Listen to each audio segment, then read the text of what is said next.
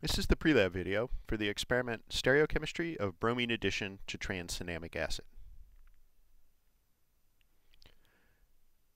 In this presentation, I will cover the pre-lab assignment, safety information, the goals of the experiment and the methods that will be used to achieve them, background information about the reaction, some information about how to conduct the experiment, how to clean up at the end of the experiment, and some pointers on completing the analysis.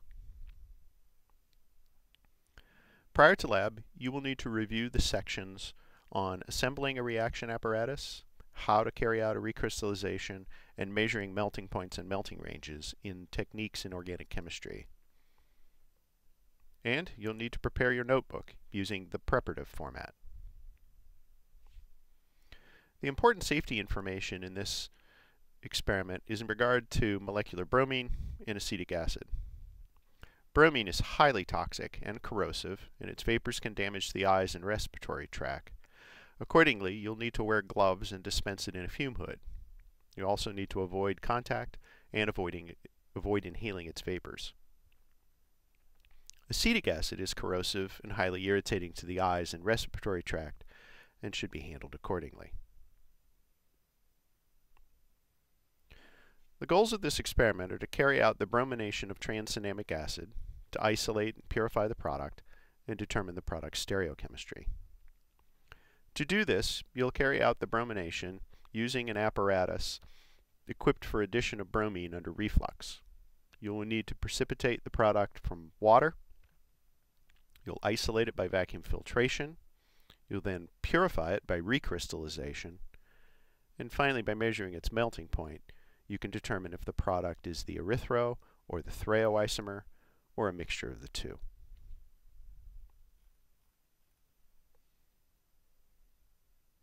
Alkene bromination is a very general organic reaction, and study of this reaction has provided detailed insight into its mechanism. One of the principal points at issue is if there is a positively charged intermediate, is it a bridged bromonium ion, a carbocation, or an equilibrium mixture of the two. If addition results in a bromonium ion, anti-stereochemistry can readily be explained.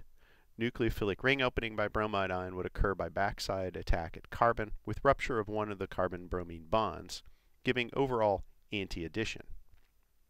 On the other hand, a freely rotating open carbocation would be expected to give both syn and anti-addition. If the principal intermediate were an ion pair that collapsed faster than rotation around the carbon-carbon bond, syn addition would occur. Stereochemical studies have provided much of the data pertaining to this and can be generalized as follows. Anti-addition is preferred for alkenes that do not have substituent groups that would strongly stabilize a carbocation intermediate. For example, Z and E2-butene give products that are exclusively from anti-addition. In contrast, when the alkene is conjugated with an aryl group, such as we see here in Z1-phenylpropene, the extent of syn addition becomes greater. This can be explained by addition producing an equilibrium mixture of bromonium ion and an open carbocation that is stabilized by resonance with the adjacent aryl substituent.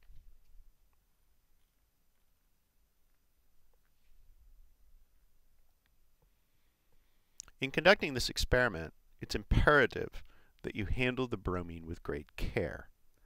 When you assemble the reaction apparatus, you need to ensure that all the joints are properly connected so that no vapors will escape. After the reaction is complete and residual bromine is discharged by adding a small amount of cyclohexene, the risk of exposure to bromine is eliminated. However, the acetic acid solvent remains.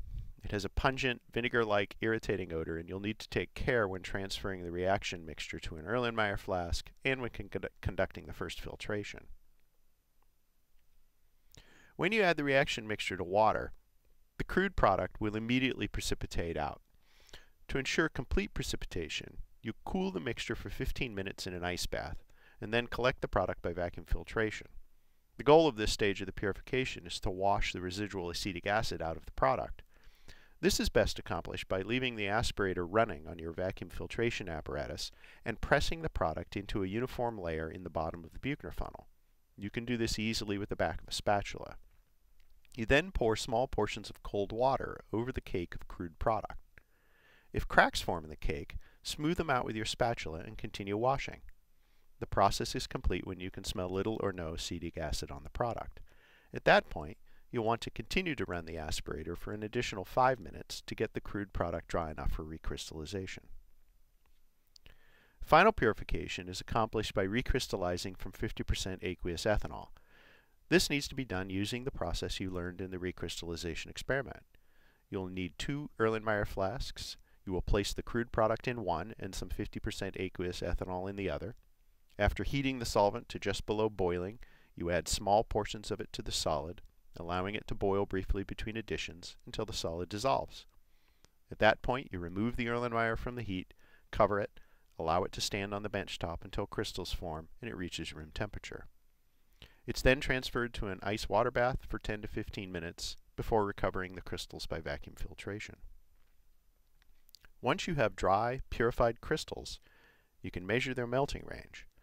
It's absolutely essential you do this carefully and slowly to get good data. And you should consider repeating the measurement to ensure that it's accurate.